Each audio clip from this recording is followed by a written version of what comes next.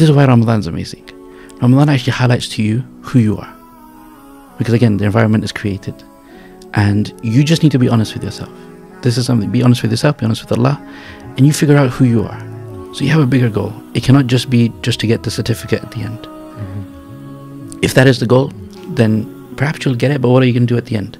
You're just going to roam around your city for a while and say, I remember when I sat there and studied, and I remember when I did this. And it'll be just memories rather than something that is built upon.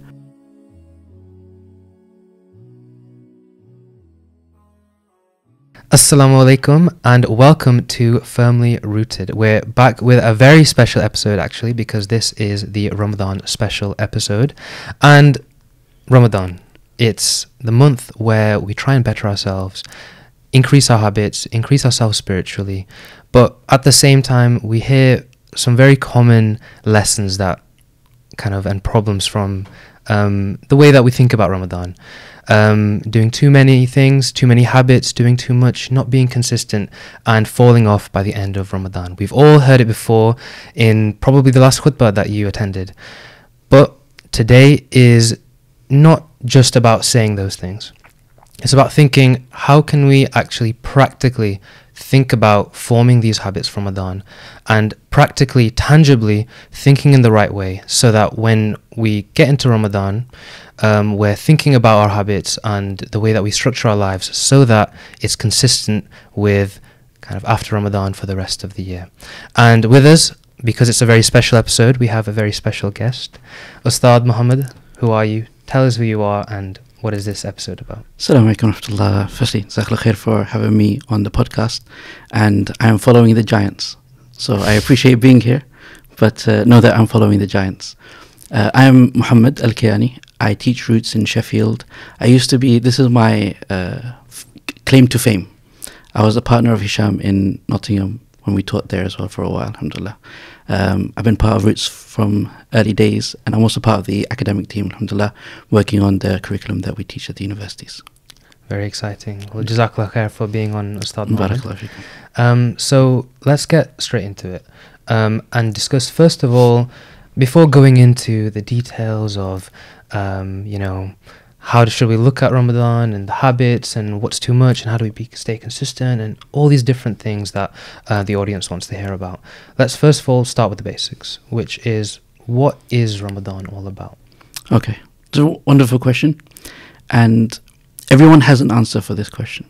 Everyone should have an answer because Ramadan is an anticipated month. And we all have that feeling at the end that we wish it was a little bit longer or that we wish we did something extra. And the reason you have that desire is because you already recognize that there's something special about the month of Ramadan. So I want to frame Ramadan the way you would frame like a holiday package. And I want to show you that we have the golden package, or in fact, the Jubilee or the diamond, or whichever one's the most elite to you. And Allah has actually laid it out for us. And it's our choice now to accept the package, put the full investment in, or we can sit back and relax and be the ones who lose out on it, and we get the stories, the Instagram shares by everybody else who made the most of this package. So the way I'd like to look at it is Ramadan is a collection of 5 things. The first thing is repentance, because we know that if you leave Ramadan without repentance, this is a dangerous place to be in. But Allah created a package that it's not just normal repentance like you would have every day in the third of the night or in your sujood, or anybody who does tawbah in the year, repentance of any form. It is a different type. The hadith says, Man sama Ramadan imanan wa ihtisaba. Whoever fasts the month of Ramadan with certainty and with anticipation of a reward, their sins are forgiven. If you can't fast every day of the month of Ramadan and you're struggling with that, there's another one. Man qama Ramadan imanan wa ihtisaba. Whoever stands praying in the night of Ramadan, and we do this in Tarawih prayer, with certainty and anticipation of reward, they are forgiven. If you can't do that, Man qama laylatul qadri imanan wa ihtisaba. Whoever stands on the night of decree with iman, with certainty and anticipation of reward, they are forgiven.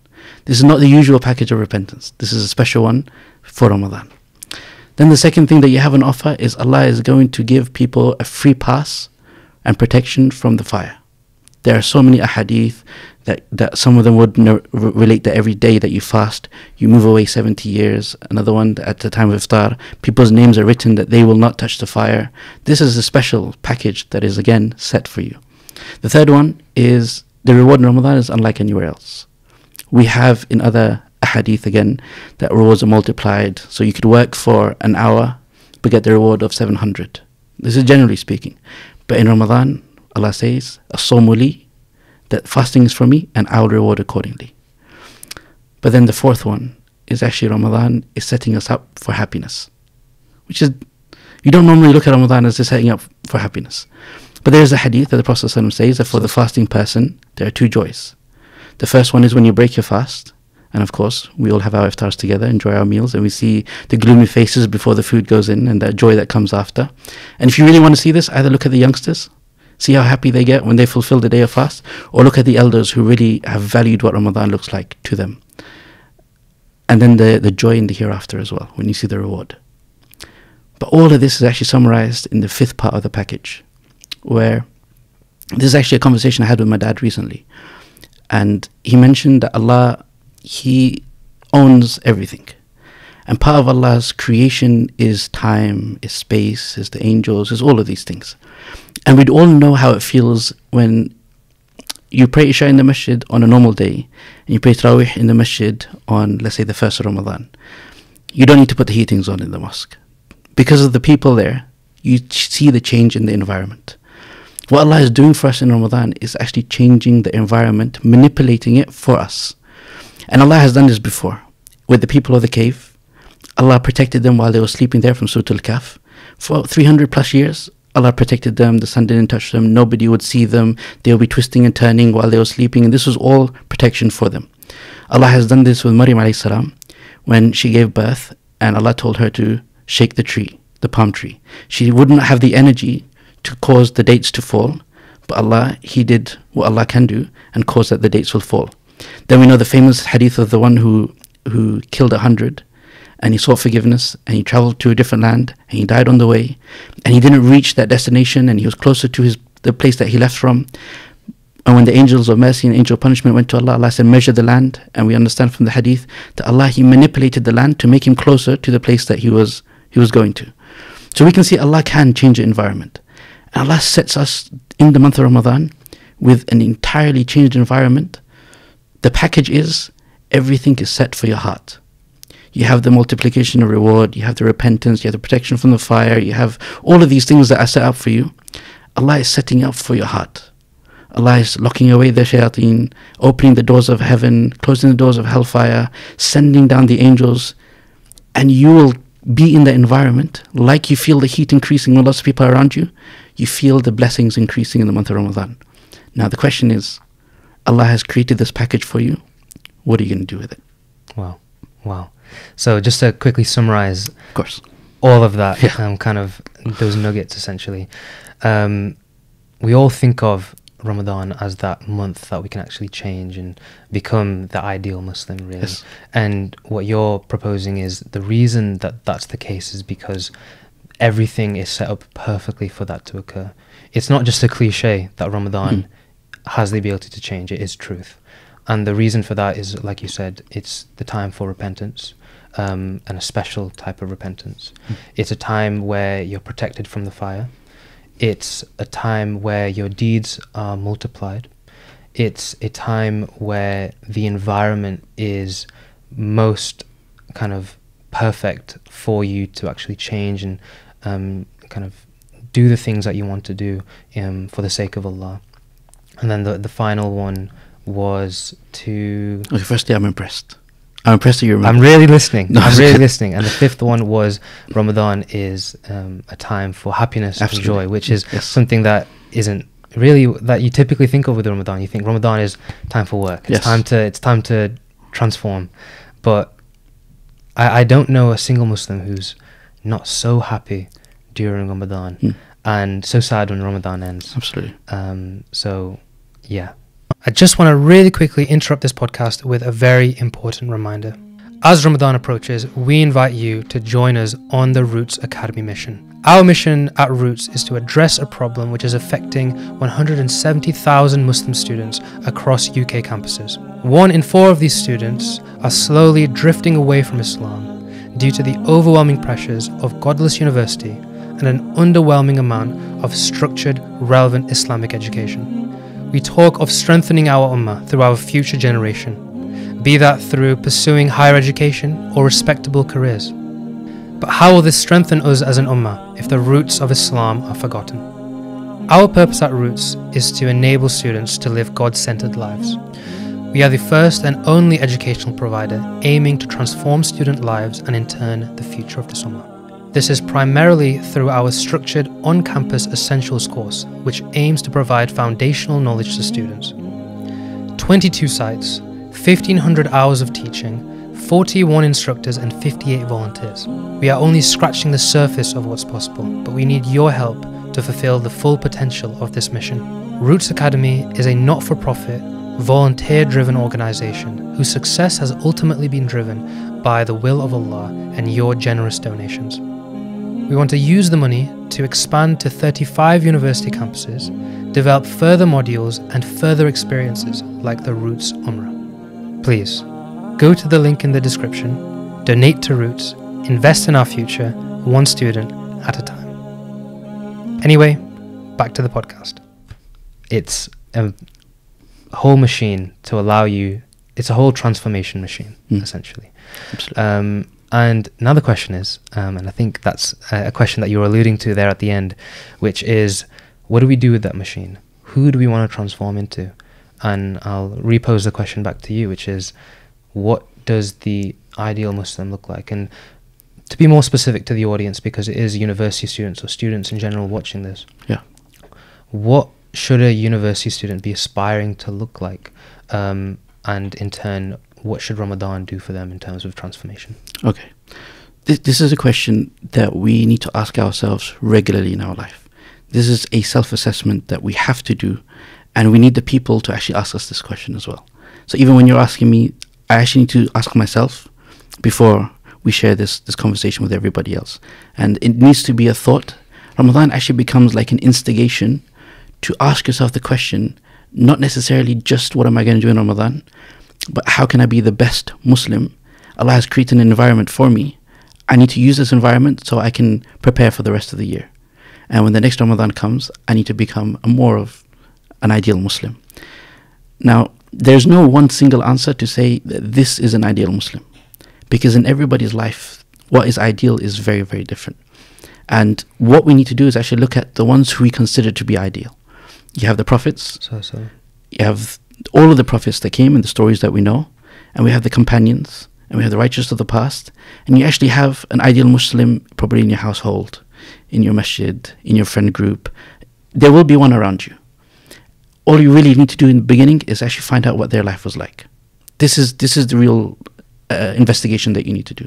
Find out what their life was like, and actually find one that you relate to the most. There'll be a companion who's very shy and didn't want to be in public. There'll be another one who loves hosting podcasts and asks all the questions. There were companions who used to knock on the door of the Prophet ﷺ, wait outside, just to ask him the next question. And we love them for that. Because if they didn't, then we wouldn't know the same answer to the question that I'm going to ask you or somebody's going to ask me. There were the others who were busy in trade, but they wanted to make sure that they're doing it in the way that Allah loves. There were the others who loved worship. There were those who loved being in service to other people. You find your characteristic and then find a companion that matches your characteristic. We already know they're the ideal ones, because at the end of the day, where your success lies is not just what you see in this world, it's also waiting for us in the hereafter. Yeah. Look at their life, and actually they will give you the blueprint of what you need to do. So if a companion doesn't like to be in the public eye that much, what does he do in his life to still maintain him being in a position or her being in a position where Allah says, I am pleased with them? They have done something, and we know a lot about their life. Yeah. And use that and then build on it yourself. Yeah. So I want you to refute probably a common, not argument, but probably something that some people are thinking in their head, which is, yes, I understand, okay, the prophets, they're the best example. Yes. But really, they're not like me, okay? I'm a student, okay? I have to study, I have to work, I've got other things in my life that I have to balance. That just doesn't seem like what the Prophet's life were like. Is that correct? Is that incorrect? And what's your response? Okay, firstly, I don't do refutations. this is just a conversation. No, you know what I understand, of course. Allah actually made the prophets as examples for us, and made them and the companions as examples for us, so that we don't have that question, because they weren't angels who don't. They have the human needs, they have the happiness, the sadness, they have the difficulties, they have the responsibilities, all of these things. They have them in their life. So the first paradigm shift that needs to take place is actually, yes, they are like me. Now, they didn't study in the university like I did, but they still went through some studies. They still had a teacher. Let's say the Prophet ﷺ, he had Allah and Jibreel alayhi salam as his teacher. How is their relationship? Break it down to what is applicable to you. So you have a family relationship that you need to fulfill as an ideal Muslim as well. Look at how they were interacting with their families. And don't say that, yes, they were the best of behaving people and so on. This is true. But there's some quality that they showed that I can show as well. So if there was a time where they showed firmness, there's a time that I can show firmness. If there's a time they showed compassion and mercy and forgetfulness or forgiveness and so on, there's a time that I can show that. But you look at the scenario, not necessarily always just the method. As an ideal Muslim, there's two things that we would find in all of the lives that are fulfilled. A relationship with Allah and a relationship with the people.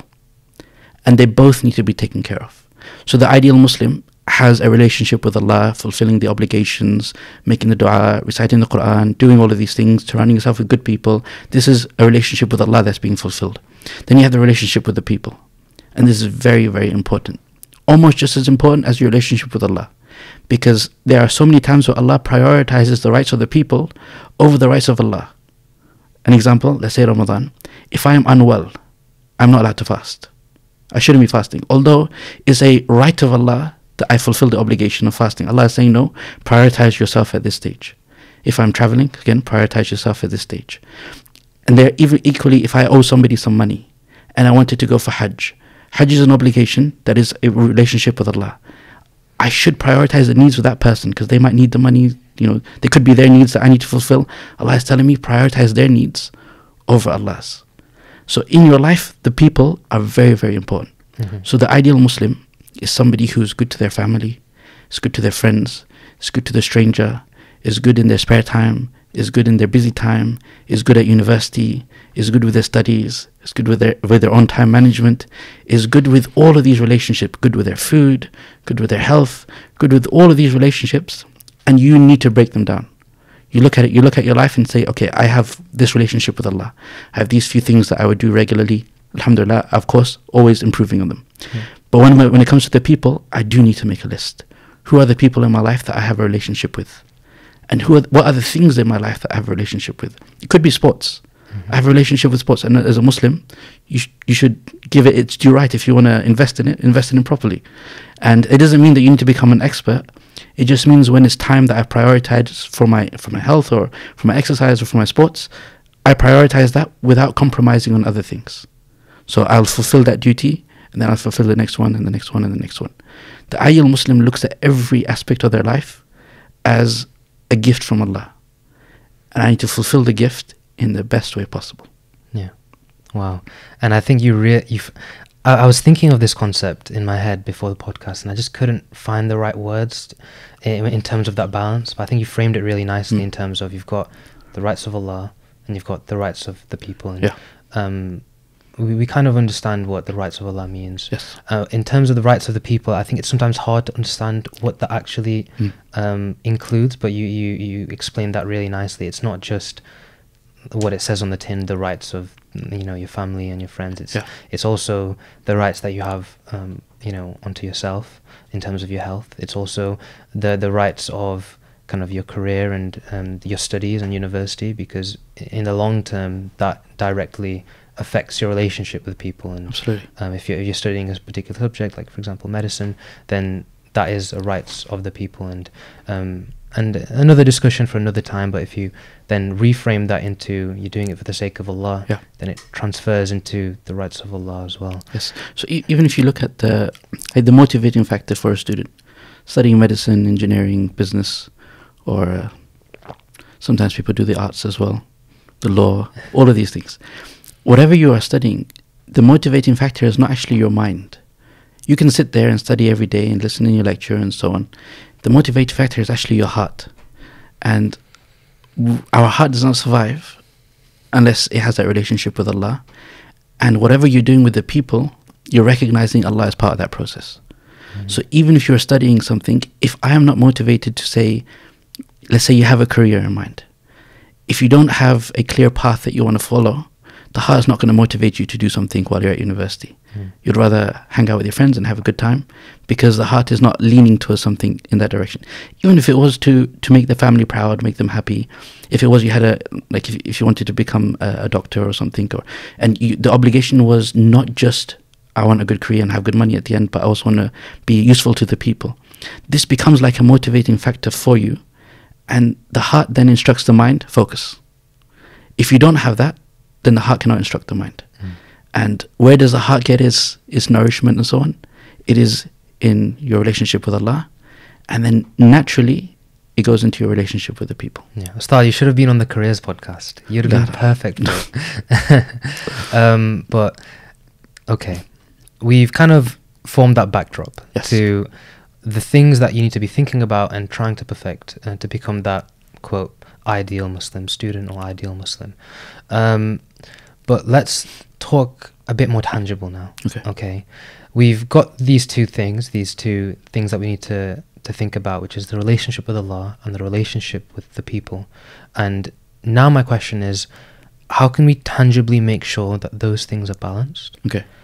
So that we're not neglecting either one, because each one is so vast and you can easily get lost in either one. So practically speaking, how can we take something away from this episode and think, okay, I've formed a system to think about how I want to prioritize each one and give the due rights to each one? So, I would actually say that the question of balance is beautifully explained to us in Surah Rahman. So this is a surah that actually tells us to be grateful.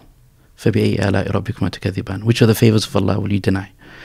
But Allah also mentions early on in the surah that Allah has made al-mizan. He has made like a scale. And Allah has balanced everything.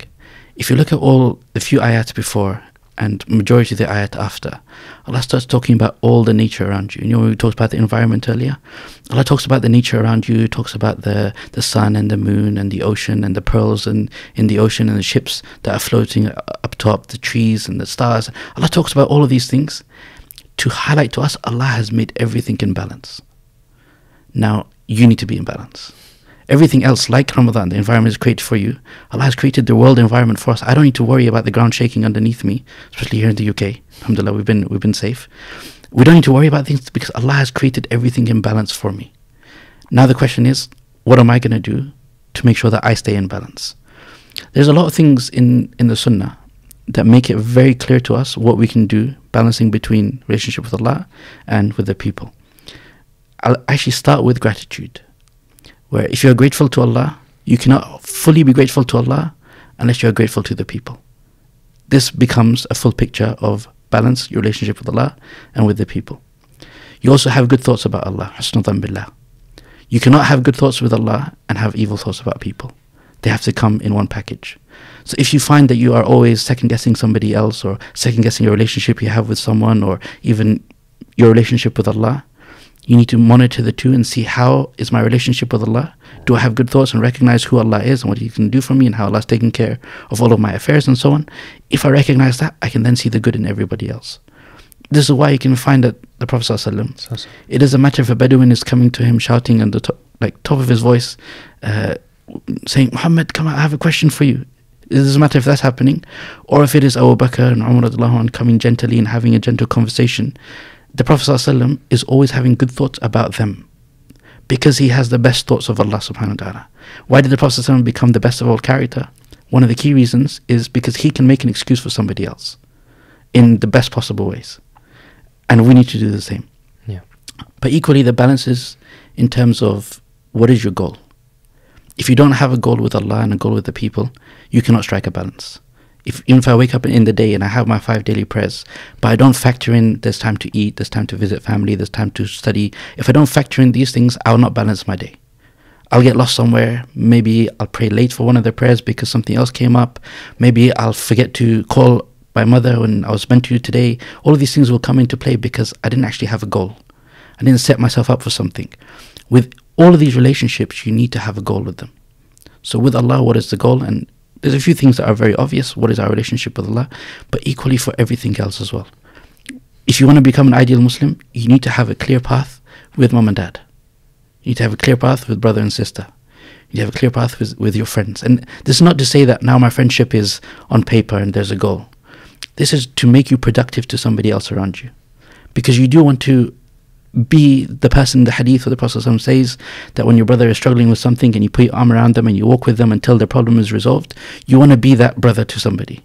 You can't be that brother to somebody when you're all over the place. Somebody else ends up being the brother to you rather than the other way around. The ideal Muslim is in service to other people. And if you don't know what service I can offer, who am I in this particular realm, in my friend group? Am I the one who will be the Quran reciter? Or am I the one who will be the food server? Or there are different roles that you can fulfill, and each of them make you an ideal Muslim. But you need a goal with every single element of your life. That will strike your balance. Yeah, yeah. You phrased that last bit very interestingly, because you mentioned you need to have a goal, but then you were talking about these goals as though they're identities that actually you need to fulfill. Which is very interesting. I like how you put it better than I did. That's good. Yeah. You mentioned that you need these goals, but actually it sounded like, okay, are you going to be that Quran reciter? Are you going to be that brother? It's as though not a goal, but a role. Yes. It is what you're just getting the quotes in. It's all from you. It's all from you. You've got the knowledge. I'm just I want to start noting these down so you'll be like the next khutbah. But is that what you're trying to get at here? Is that what the transformation actually looks like? Rather than, okay, I want to read this much Quran, or I want to I want to memorize this much, or I want to pray this amount, or I want to X, Y, Z. So those sound like goals in like the purest form of the English word. Yeah. This is a goal. But I think, and it kind of links to consistency, doesn't it? It's when you adopt it as an identity is when it truly becomes consistent. Absolutely, absolutely. This is why Ramadan is amazing. Ramadan actually highlights to you who you are. Because again, the environment is created. And you just need to be honest with yourself. This is something, be honest with yourself, be honest with Allah, and you figure out who you are. In Ramadan, you have the opportunity to be with the community, and you also have the opportunity to be on your own. And you need to take both of these opportunities. Ramadan is not fulfilled if you haven't had that one of your goals in Ramadan needs to be, I need to have a private moment between me and Allah. Yeah.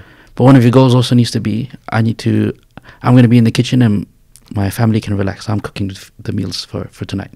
This needs to be part of your goals that you're setting. But why are you setting these goals? One, to please Allah, to get the reward, all of these things. But also to kind of figure out who you are. And yes, Ramadan takes us out of our comfort zone. We're used to eating. We're used to sleeping at certain times. We're used to doing things in a certain consistency that Ramadan does not allow. Is re-changing the atmosphere for you. And you need to step out a little bit further to recognize who you are, to find your character. Yeah. Because the companions, they became the friends of Allah, the ones who Allah said, I am pleased with them, the ones who we recognize as the elite after the prophets. They became this not by all of them being the same. It was rather all of them recognizing their identity and fulfilling their role in their identity in the best possible way. Yeah. They'll be the warrior, and they'll do that to their perfection, and they'll get that role. They'll be the one who is the reciter of the Quran, and they compiled it and so on, and they get that role. They'll be the one who is buying wells left, right and center, Uthman radiallahu anh. They'll be the one who is taking care of particular groups of people, like maybe the ill, maybe the orphans, maybe the ones who are visitors compared to the residents. They would take up these different roles and they become the best at them. Yeah. And yes, sometimes the Prophet ﷺ would push them in a direction, like Bilal radiallahu anh. He was given the role of being the mu'adhin, the caller of adhan for prayer. But he wasn't the only one. There was also a blind companion who you might think, what is his role going to be in society? But the Prophet ﷺ, first of all, this companion, Abdullah ibn Maktoum, he has a few verses that were revealed in relation to him. So this was an honor that Allah gave him. But also the Prophet ﷺ recognized that there's good qualities in every person and they can fulfill it by recognizing who they are. Yeah. So one of the duties he had, he was the mu'adhin. When Bilal radiallahu anh wasn't around, he was making the adhan in the masjid of the Prophet sallallahu alaihi wasallam. Awesome. So the key thing really is to figure out who you are and shape your goals around you, not around somebody else. This is not a comparison. Even when we talk about the companions, you're not comparing yourself to them. You're actually learning from them to apply to yourself. Yeah. Use their context and apply to your context. So it sounds like the very first step is deep reflection. Absolutely. Absolutely. Who you are, and more importantly, who do you want to become? Yes. And now let's try and make it even more tangible so that we kind of can see what it would look like, you know, as a day-to-day in Ramadan as a student. Yeah. Let's give an example of someone that you might want to become. For me specifically, I'm really trying to make an effort to memorize more Quran. Okay. It's not something that I've ever really put proper effort to in life, and at the moment I've got quite a small goal of just trying to memorize Juz Ummah. So okay, I want to stop you there a little bit. I'm interrogating you now, inshallah. Okay. Interrogation starts. So you have a goal of memorizing Yes. Juz Amma. Yes. Question, why? I think the biggest thing is to feel more connected in prayer. Okay. Yeah. So now the heart is not motivated by memorizing. Is motivated by the prayer. And you need to shape this picture for yourself now. Why is it I want to be more focused in prayer? Because this is a time where nobody else is around me. It's just me and Allah. I'm having this conversation. The brother next to me with great perfume or smelly breath, doesn't matter. I'm praying between me and Allah. Yeah. And I want this relationship to be one that carries on when I said Assalamu alaikum wa rahmatullah, Assalamu alaikum wa rahmatullah. I don't want it to just be there. And I need something that takes me to the next level from what I already have. Yeah. This is what's motivating you to memorize. And now you've got this goal to memorize, and perhaps you've had it for a while. Yeah. What has been the thing that hasn't allowed you to fulfill that goal? Okay. So the questions that you were always going to ask me. Yeah. So I think the biggest barrier has always been imbalance between a focus on the people and the focus on Allah. Okay. Priorities on Allah. I'm a nerd, like I'm very serious. Mashallah. Mashallah. And I often, when exams come by, I think all other kind of habits focus onto, okay, me doing well in exams. And even though I have exams twice a year, because it takes up so much time, any habits that I did have become inconsistent during that time. And then I have to kind of restart building those habits. And I think that's always been the biggest barrier. And actually, I realized that when I started this Quran journey recently, because at the moment I calculated, okay, how long do I have till my next exams? Because I know that even if I try and mitigate how much effect that's going to have, it's going to have an effect. It's going to be a barrier. And I thought in my head, okay, I have 3 months and 1 week till my exam, 100 days, I calculated. Yeah. And I thought in my head, okay, if I can memorize Juz Ummah in 2 months, let's say, that will mean that I can prepare for that month of more intense revision and, you could say, rights of the people in that sense. I can then rebalance so that now I'm just maintaining Juz Ummah, yeah, rather than memorizing more, and that way I won't feel overwhelmed, I won't feel kind of anxious and drop everything altogether, which often happens. So that's hopefully, inshallah, going to work. Okay. But that's kind of the barrier that I've always felt, and this time round, me trying to really reflect on how I can stop that barrier from being a problem. Okay, so I'd say this is a common barrier. Even with other things, sometimes we have a desire to travel. But I need to fulfill my studies, I need to make sure that the family is taken care of once the students start working, rent and so on. All of this kind of comes into play, and travel becomes like a distant memory, unless it's that one time a year that you take a holiday. But if you can break it down and treat a journey to Manchester as your holiday, mentally treat it as your holiday, enjoy your time, eat the food, meet the people, see the one mountain and tree that's here, but enjoy your time and treat it like a holiday. What happens is that the same thing that you desired of an outcome is fulfilled for you. And the same thing needs to be applied here too. See, when I was younger, I never had a day off with memorizing Quran. Maybe the weekends, but never really had a day off with memorizing Quran. Would go every day after school to the masjid between Asr and Maghrib, and even when it's exam season, same thing would apply. And one of the key things that were motivating was, we know that if you do something for Allah, not being neglectful or just being wishful or so on, but something for Allah, sacrifice a little bit of time, Allah will place blessings in the rest of your time. Yeah. You make it intentional. Yeah. And the other thing is, our teachers became our motivation. My parents would always tell me that there came a stage where you were sick and we were like, you want to relax today? I was like, no, I want to go. The motivation was actually the teacher, because perhaps I didn't want to let them down. I wanted to make them happy. I loved being around them. They always made me feel better. That did not just come from them alone. It actually came from the Quran. Yeah. Because I wasn't there to ask them what did they eat today and what time did they wake up and what team do they support. That wasn't the conversation. It was genuinely just about the Quran. And if Quran is the goal and memorizing is the goal, make this now as a blueprint. You mentioned consistency before. We know the Prophet ﷺ said that the best, most beloved actions to Allah are the consistent ones, even if they are smaller in number. Yeah. The habit building is actually built around this concept. Your relationship with Quran is not the memorizing of Juz Amma. It is the regular moments that I spend with the Quran. That's what the Quran actually wants to come and spend time with you. And you know, when you spend more time with it, the Quran is more giving. You'll find that you'll just be walking in the street and the Quran, in the heart, it reminds you, just recite an ayah. Why is this? Of course, Allah is doing this and your consistency with it and so on. But what happens, and then you recite the ayah, and let's say this has happened to me, make a mistake, right? And then I check on the phone, what was the ayah? Once I've corrected it, I actually feel so happy. I feel a sense of relief. I feel a sense of comfort. And it was just a random ayah. I wasn't reciting like a whole page or anything, or an entire surah. It was just one ayah. It just came to my mind, made a mistake, checked it, I become happy. All I did to build that moment was my consistency with it. So even now you've got 100 days. It's good, you know, the idea of building a SMART goal. And you break it down, make it tangible, make it very accessible to you. This is very important. But the key thing really is to make it consistent. Now, if you set a goal of 2 months, and you're consistent with it, you have a certain amount that you memorize, you get through it. Let's say you don't finish it in 2 months. You haven't failed on your goal. The goal is still there to complete Juz Amma, that 30th Juz. Your assessment at 2 months is, have I maintained my relationship with the Quran? Yeah.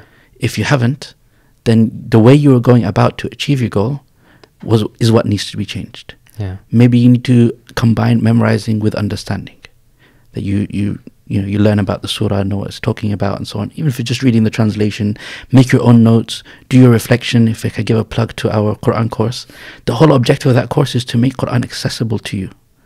That everyone has the duty of reflecting on the Quran. If your objective, even in Ramadan, you'll have the goal of, I want to recite this many times, I want to do this, I want to dedicate this time. Amazing. But in Ramadan, if you do not have a separate goal that says, there's a certain surah in the Quran that I just love listening to, but I need to take it to the next level. Yeah. I need that to be in my heart when I need it. So I'm going to embark on a greater study in that surah. I'm going to read the interpretations. I'm going to do my own reflections. I'm going to start asking questions. This takes now that relationship with that surah to the next level. Yeah. That if you leave that period of time that you spent with that surah, you actually gain so much more than if you memorize that surah. Of course, there's a lot of reward with memorizing. It benefits you in the long term, improves your memory. All of these things happen without a shadow of a doubt. But if you really spend a moment with it, you know the hadith of the one who recites every ayah, with every ayah they elevate in paradise. They'll be asked, the one who's a reciter of the Quran will be asked to recite and they will elevate. What do you think of the person who perhaps didn't memorize the Quran, but had a few of the ayahs in the Quran that became their guide in their life, that became their constant, that they kept going back to? Maybe they struggled to memorize it. Memorizing wasn't easy for them. Allah is merciful. If this was an ayah that they lived by, we anticipate that they will recite this ayah to elevate as well. Yeah. This needs to be applied to all of your goals now. That you are aiming for a SMART goal, something that's, you have a timeline, make sure it's tangible, reachable, you have a bigger goal. The bigger goal is always Jannah, that's always in the background. All of this is existing with you, but you need to make it very, very accessible. So, if you had the goal of Quran, we've broken that down a little bit. If you had the goal of maintaining your fard, your obligations, So getting your 5 daily prayers, your fast, and one day when you're in a position to give zakah and go for hajj and all these things, you are setting yourself up for those moments. How are you going to achieve those goals? Number one, know who you are. If you're a person who loves to delay things all the time, this is the first thing that you need to work on. And that you would know that in general life. If I'm the one who always arrives 5 minutes late to a dinner, to a football game, to an ice hockey event, then I know that I like to kind of push things a little bit. The first thing I need to work on is that habit, with the intention that I want to apply this to my prayer, with the intention that I want to apply it to something else. And equally, so Ramadan comes around and your goals will be around these obligations, but they'll also be around things that you want to leave. Ramadan is not complete unless there's certain things that you want to leave out of your life. Number one, you need to highlight what they are. Number two, know your relationship or what your character is. And then number three, how are you going to make this tangible? You need to break it down. Yeah. Look at consistency. Ask the people around you. How did the people before used to deal with this? Because you aren't the first one to have this difficulty, this trouble in your life. How do they deal with it? How can I break it down for myself in my life? And then write it down.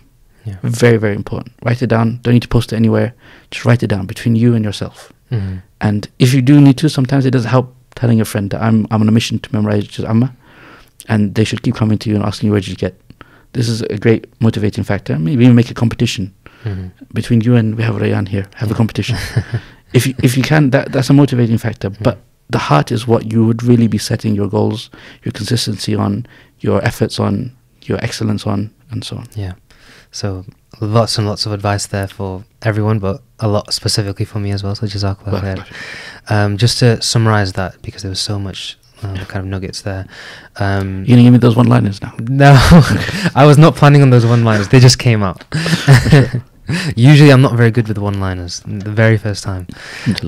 But it sounds like, for example, with me, that memorizing Juz Amma, that is a goal, and it's nice to have, that goal to look forward to, but really that isn't the true goal. Yeah. And it never really should be. And rather it's more about, okay, who do I become through going through this journey? And inshallah, through this, if it's to memorize Quran, you should want to become through this journey someone that understands the Quran more, has a stronger relationship with Allah, someone who's consistently looking and reading the Quran on a daily basis. Those are really the true goals. Or maybe actually the rewards, you could say. The goal maybe is to memorize this amount of the Quran, but truly you should be focusing on the rewards, which is what you become through trying to go through that journey. So there's a goal, and then there's the essence of the goal. Yeah. The goal will be the things that you write down, the things that you set, and the things that's on your daily to-do list and so on. Yeah. But then there's an essence behind it. What is the true motivating factor? And you can't make a goal without the motivating factor. Yeah. And would you say that applies to not just kind of the rights of Allah, but also the rights of the people, and what does that look like? Absolutely. So even between you and a parent, the goal is to make them happy. This is like a motivating factor, and that is bolstered with all the rewards that are associated with it and so on. But then the more tangible goal that you will set is, I tell them about my whereabouts if I am traveling. I ask them to make dua for me. I bring them some gifts. I pick up a leaf from outside and bring it home and say, Mum, this one's for you. Yeah. These will be like the tangible things that you will do to fulfill the essence of the goal, which is to make them pleased, to make your relationship good, to attain the rewards, to get all of these things. Yeah. The goal is not that they then give you something. The goal is that you do something and Allah gives you the rest. Yeah. The same thing applies to your studies too. So you have a bigger goal. It cannot just be just to get the certificate at the end. If that is the goal, then perhaps you'll get it, but what are you going to do at the end? You're just going to roam around your city for a while and say, I remember when I sat there and studied, and I remember when I did this. And it'll be just memories rather than something that is built upon. And even if you're in the middle of your study, you can set that goal. Whatever you are studying, even if you weren't sure what to start with and so on, once you started, now set that goal, the essence of the goal. Yeah. So where is it taking you? And then when you have that, then build from there. So that essence of the goal is like somewhat of a vision conversation as well. And then build the tangible things. Yeah. So I'm going to wake up early and do some studies in the morning. I'm going to make sure that I only have one night or 2 nights that I spend out with the friends, with the events and so on that I would do. And so why are you doing that? Because you have an essence that you're building on. Yeah, yeah. And I'm visualizing it like a pyramid at the moment, of motivation, a pyramid of motivation. Okay. So it sounds like at the bottom of the pyramid you have actions, goals. I want to memorize this much, or I want to buy my mum a rose. On top of that pyramid is the essence of the goal, like you mentioned. I'm doing this because I want to strengthen my relationship with my mother. I want to strengthen my relationship with Allah. Yeah. And then the top of that goal is identity. In order, this essence is going to shape me into this type of person. I want to uphold this identity through this essence. That's what it kind of sounds like in my head. Yeah. I like the 3-step process. I'm not sure about the pyramid though. The reason I say is because I don't want the identity to be the smallest thing. That's the only reason. But yes, that is the process that you go through. Bricks. Oh yeah, bricks. Yeah. Okay, so we've talked a lot there. Just to summarize everything we've talked about so far, we mentioned kind of Ramadan and the 5 kind of beautiful things that allow Ramadan to be such an amazing opportunity. And then we talked at length about really what should we be focusing on and what should we prioritizing, and that distinction between the rights of Allah and the rights of the people, and making sure those things are balanced.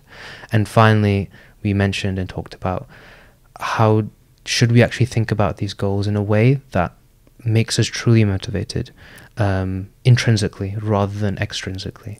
And if you're intrinsically motivated, hopefully inshallah that means that no matter what comes your way in Ramadan or after Ramadan, we are still motivated because there's a deeper reason as to why we're doing these things. And it sounds like the biggest key there is reflection. Yes. Being the most powerful thing that we can do before and during Ramadan, so that it can continue on. And, you know, before this podcast, I wasn't sure what the direction was going to be like. I thought maybe like there'd be lots of practical tips of, you know, how to balance this and that, and what time to do this, and maybe, you know, do this thing in the morning and this thing in the afternoon. But to be fair, with all the episodes so far, it's always taken a much deeper turn, which I always really like, which is a testament to yourself and all the other speakers that we've had on. So Jazakallah khair, Ustadh. Do we have some time? We do have some time, so anything else? Let me conclude it with a bit of that. Okay. And related to Ramadan. In the ayah of Ramadan, Allah talks about it's the month in which the Quran was revealed. But there's a key thing that Allah mentions, فَمَنْ شَهِدَ مِنْكُمُ الشَّهْرَ فَلْيَصُمْ. Whoever of you witnesses the month, they should then fast. Now there's a jurisprudence, fiqh related matter here, about who is fasting, who's not fasting, and so on. But there's a key thing that Allah mentioned. He didn't say whoever is there in the month, whoever is present in the month, whoever experiences the month. Allah says whoever witnesses the month. You cannot be fully immersed in something unless you are truly a witness of something. You know, there's a difference between a statement by a witness versus a statement of somebody who watched it on video. There's disparity between the two. There's a difference between somebody sitting in the front row of a game and seeing the goal go in and seeing who fell and who didn't, who celebrated, who didn't, to the one standing in the back who just jumped because they saw somebody in front of them jumping up and down. And there's a difference between now somebody sitting in the front row, getting all of the commentary, having all the stats in front of them, knowing the full detail of everything that took place, knowing the number of audiences in there, knowing the health of each player, knowing all of this. That person has witnessed something different to the one who might be next to them. The month of Ramadan needs to be a month that we witness. And how does that happen? It's actually through what you were mentioning.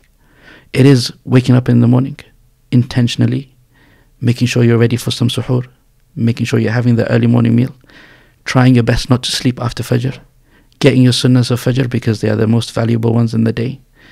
After Fajr, some Quran, because Prophet ﷺ said that Allah has placed barakah in the early hours for our ummah. And honestly, it does wonders for you. I have done things in the morning hour. No, I'm not talking about dhikr. Genuinely just doing work, studies and so on. I've done things in that hour that would have taken me a full nighter. And Allah gives you that focus. Allah gives you the distance from distractions and so on. So if you can utilize that, especially in Ramadan, and then make it a habit of afterwards, that should also be a time where you go in airplane mode, where I'm just going to spend some time and focus. And not all of us have the ability to sit down for an hour like yourself and put your head down and do everything. You might need 10 minutes and then 5 minutes of doing something. And we, as fidgety people, we do need to do something. Honestly, if you're going to do your studies in the morning, that 5 minutes should not be scrolling through an Islamic reminder. It should be giving yourself an Islamic reminder. And you can change your relationship with Quran that morning by just saying, in those 5 minutes, I'm going to recite 2 ayahs or 3 ayahs. And then I'm going to go back to my study. Because you can't snack on anything at that time anymore because you're fasting. You're building that habit. And you will sacrifice your sleep in the month of Ramadan to build other habits. And prioritize your habits too. So if the morning is a habit that you really want to prioritize, then sacrifice your sleep a little bit, prioritize that for not Ramadan, for after Ramadan. And then you can rest and go to your classes and do everything that you need to do. If Ramadan becomes too much, you need to rest a little bit more, and there are some lessons that sometimes recorded. You don't always have to be in the class, but make sure you are actually watching them and taking notes and studying properly. And then in the evening, before Maghrib time, you kind of need to give yourself a moment of pause. Look back at your day. What have I done? And don't start your day by the time you woke up in the morning. It actually started by yesterday's iftar that you just had. What have I done since then to right now? Yeah. Because I'm going to fuel the dua I'm going to make when I'm about to break my fast. If I didn't do too well, I need to make a dua, Allah, tomorrow make it better than yesterday. This is again actually building a habit of reflection, as we spoke about. Then you break your fast, ideally with your family, if you're students, with your friends. I think this Ramadan you have an Easter break as well. So utilize that, be with the community, be with those around you. Don't just break your fast on your own if you can. This would be an ideal. It's a great environment to create around yourself. And then you have the evening, you have the Isha prayer, you have Tarawih prayer. Again, pray to what you are able to do. Make it a prayer that is not prioritized over your obligations. Your obligations need to be prioritized. And I would also say save some for yourself. So don't just make every single night your prayer is with the community in the masjid, behind the imam and so on. Save some for yourself. Even if they're 2 rakahs. If it's in the beginning part of Ramadan, if it's consistent throughout, ideally, if it's something that you work towards, save some for yourself. And the objective of that is actually to ask Allah that question, Allah, I want to understand myself. I want to make this Ramadan the best. I want to take something out with me. I want on Eid when you get gifts, I want that gift to be something that Allah has given me because of what I did in Ramadan. Make those tangible things. And don't lose the people in the day. So you need to be mindful that there might be somebody, if you're living at home, perhaps your parents are cooking food for you. You need to be very mindful that they are doing this. Yeah. And I need to just go in the kitchen, smile a little bit, boil the kettle, walk out, do something. You need to be in service to the people. Equally, you'll be hungry. You'll be angry. You'll be hangry. You might be in that position, but what you're going to do, you're going to recognize that this is where I am, and I'm not alone with this. The people around me are feeling the same. I'm going to build on the relationship with them, with the relationship of Allah, mindfully. So if the opportunity comes and dates are being handed around, I'm not going to be the one who grabs them all and puts them in my pocket. I'll take one because I need to break my fast, but I'll pass it on. Make sure that everybody else has one. These are like very simple things that you would do.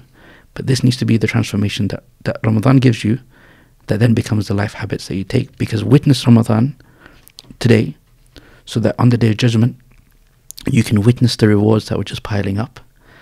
And so when you witness something that is amazing, you want to shout it from the rooftops. Tell everybody in the world. In Jannah, you will do that. Witness everything else in your life as well. Because you want to be in that position where you stand on the Day of Judgment, to see the rewards one over the other, and so that you can shout about it when you're in Jannah to everybody else. Yeah. Ustadh Mohammad, Jazakallah khair for all the wisdom. It's been a pleasure. Likewise. And Assalamu alaikum. Wa alaikum assalam wa rahmatullahi wa barakatuh.